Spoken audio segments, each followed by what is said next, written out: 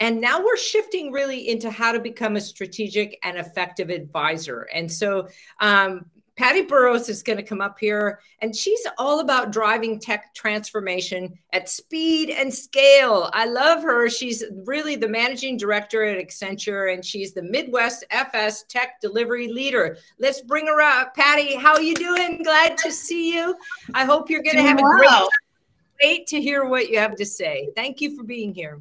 Awesome. Thanks for the great welcome, Patty. Hi, everybody. It's just wonderful to be here.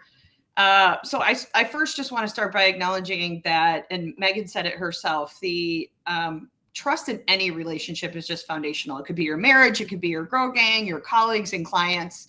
But of course, it's very important as it relates to advisor and advisee relationships. And frankly, trust is complicated and it's difficult to build. Again, Megan had some examples where she wasn't doing anything, wrong, and yet was having difficulty building that trust. So I'm really glad that we have this framework and some practice in doing so today. I have another component. Megan mentioned it. I was glad she did, that I always think about in this trust kind of equation. So when you add reliability and honesty and competence and compassion to yield trust, remember that there can be a subtraction factor, and that is your self-interest.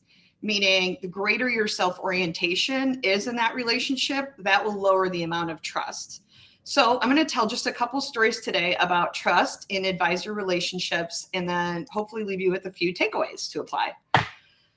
So I'm going to first talk about advising some of my folks on their careers, right? And I always go back to that self-interest component. So I had an employee once that wanted to follow another career path.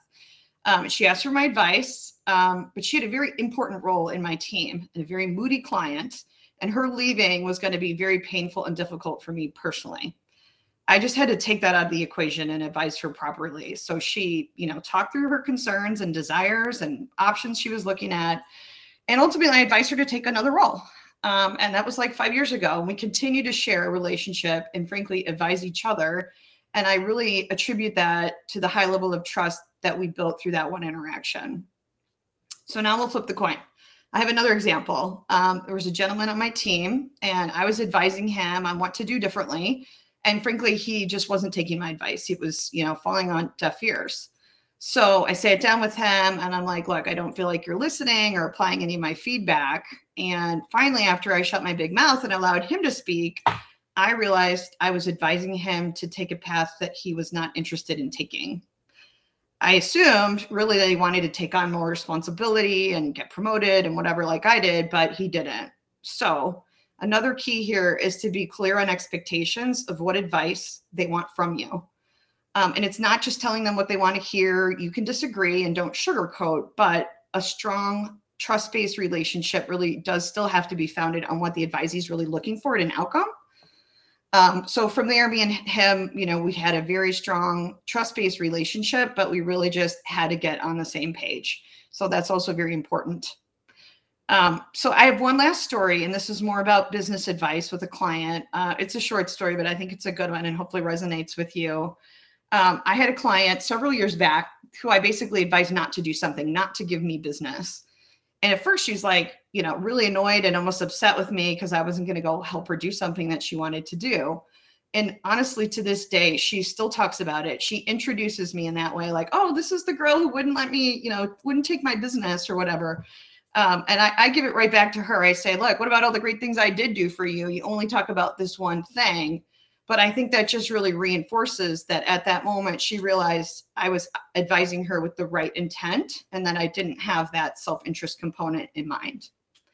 So I know this is a short segment. Hopefully a couple of those experiences resonate with you guys. I'm going to conclude with just 2 takeaways for what I've done to help strengthen myself as a strategic advisor. The first one's obvious. I've said it a couple of times. It is not about you. You need to talk less, listen more, and understand the advisee's objectives. And the second one is about having a teachable point of view. It goes back to what is the rock component? Competence. Yeah. You can't really advise on something you've not mastered yourself, right? And in my line of work as a consultant, I thought I was expected to be an expert at everything. And clearly that isn't going to build trust with my clients. So, I often hear myself say, Mrs. Client, I just heard my colleague from another company talk about their experience with that. Why don't we all get together? And that builds trust so much more than me pretending to advise and giving some flat, slideware story. So I guess the advice there is I am constantly learning, getting certified, trying things out, gaining that experience, reading, absorbing, all those things so that I can expand my advisory skills. You can teach an old dog new tricks. I'm proof of that.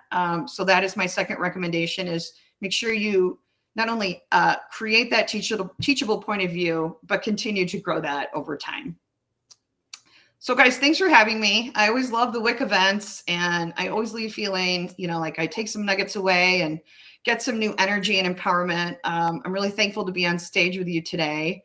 And I'm trying to take some cues from Chai. She always brings up some great quotes. I'm definitely more of a song person than a quote person. So I selected a song lyric to laugh. But the song Count on Me by Bruno Mars. I feel like that's a perfect song about trust in a relationship. And the quote is, "We find out what we're made of when we are called to help our friends in need." And the reason I bring that up is being an advisor really brings a great deal of joy to me and pride. So maybe there is a little something in it for me.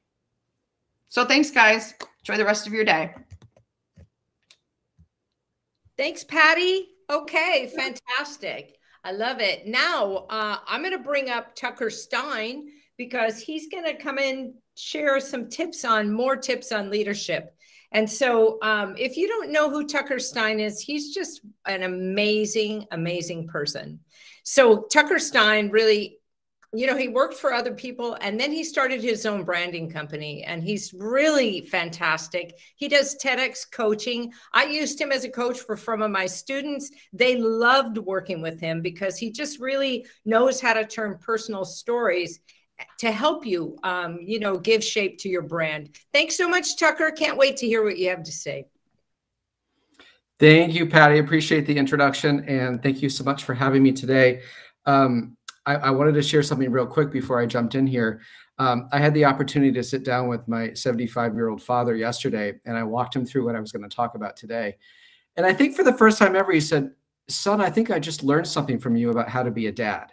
And I wanted to pass that along because we've talked a little bit about relationships today, way more than just business relationships, but how we show up for other people. And that's what I want to talk about today, specifically from the angle of your personal brand, your story, and trusted advisorship. So if you wouldn't mind, Raisa, going to the first slide. Specifically, I want everyone to think about your story. We hear a lot about this, and there's a difference between telling a story and storytelling. Telling a story is chronology, it's facts, it's for entertainment value. But storytelling is really about how we share the experiences and stories we've had over time that help create human impact. And I wanted you to think about advisorship from a different perspective today. Less about necessarily just guiding someone or giving advice or leading them down a path, but think about how you can open them up to new kinds of experiences about themselves. So the way you connect with others through your story and your experiences, that is your personal brand.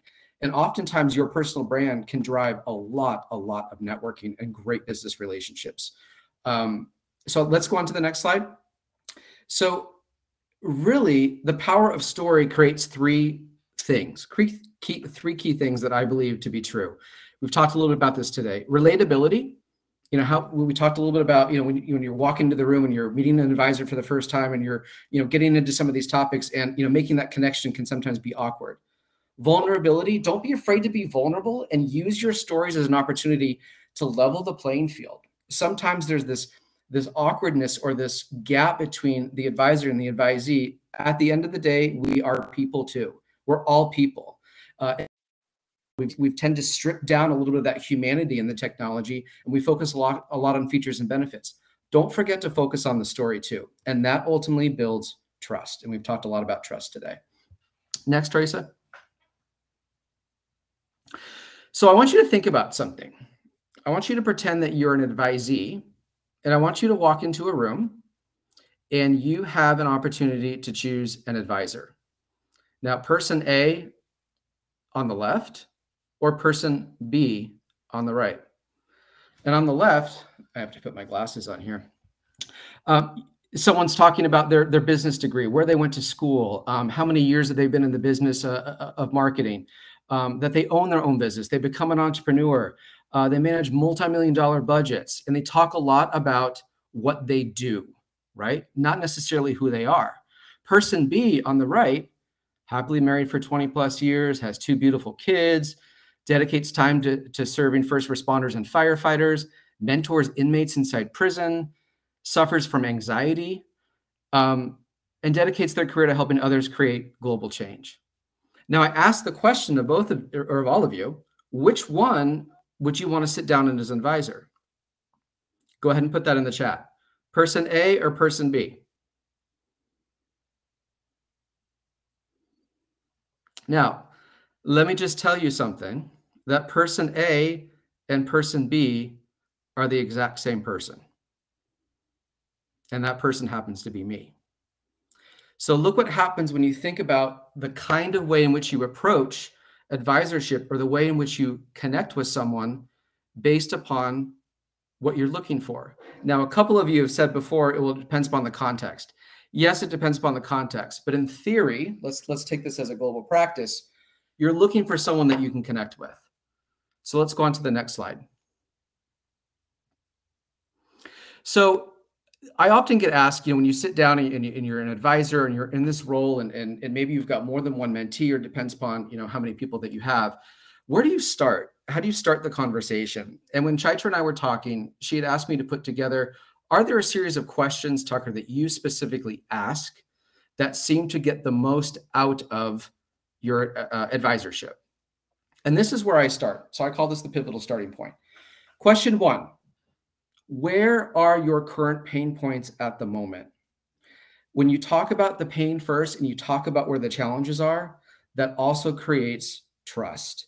It also shows them that you know where they're at, right? So start with where they are currently at.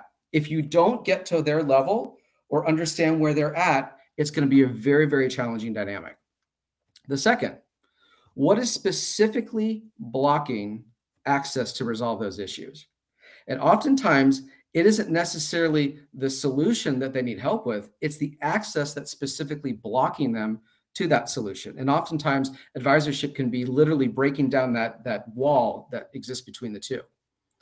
Third, what's working, what's not? As much as it's important to talk about what's not working and get to the problem, it's also important to know what is working, because oftentimes that capitalizes on their own, what I call zone of genius, where their strengths are. Because if you understand their strengths, at the same time, you're going to be able to address what's not working.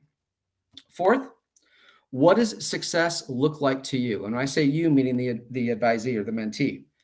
Success in your eyes, and we've talked a little bit about this, and I think Patty just addressed this. Your success of that individual isn't necessarily the way they vision their success. So make sure that you understand what they believe to be success for themselves. And then finally, what can I do to advocate for that success, right? What can I do? I'm not trying to solve the problem, but what can I do to advocate for that vision of success? And then finally, Raisa, the slide. This is what I like to call the rule of rapport, and some things to think about as an advisor that often I've had to learn my own lessons. And I will tell you, this is the slide where my dad went, interesting. And he's reflecting back on his own parenting style. Listen versus speak. That is such a powerful one. There is this human nature to want to solve and fix, which is actually the next one, that we want to fix it. We want to be there and do something important. Listen first before speaking. Way more powerful. Advocate versus fix. Don't try to fix the problem, right? Don't do the fishing yourself. Teach them how to fish. They need to understand and learn the tools, which is what leads into my next one, micro versus macro. There's a tendency to stay really, really high and not enough really, really on the ground. Sometimes advisorship gets into the minutia of small things that are going to equal way bigger successes.